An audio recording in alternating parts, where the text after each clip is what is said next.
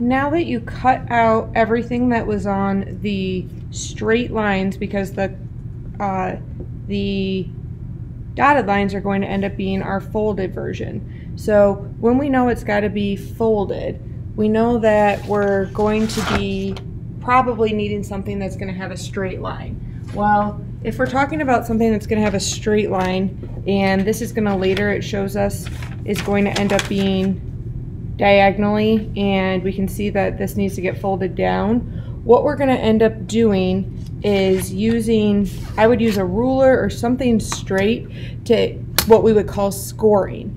And so what I'm going to do is I'm just going to fold this on my dotted line,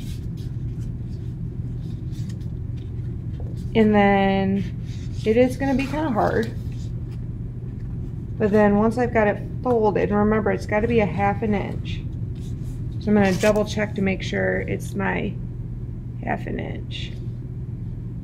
And so I'm going to use the side of the ruler and push down on it, because that'll score it and make it really straight and stiff. I'm going to do the same thing on the other side.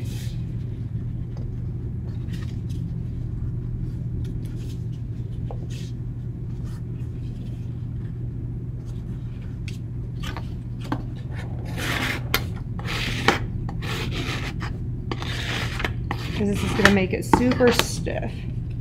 And all that is just by pencil. And it shows that this has got to be going down. So I'm going to fold that over. And again, I'm going to score it by pushing down on my... So I've got this part kind of done.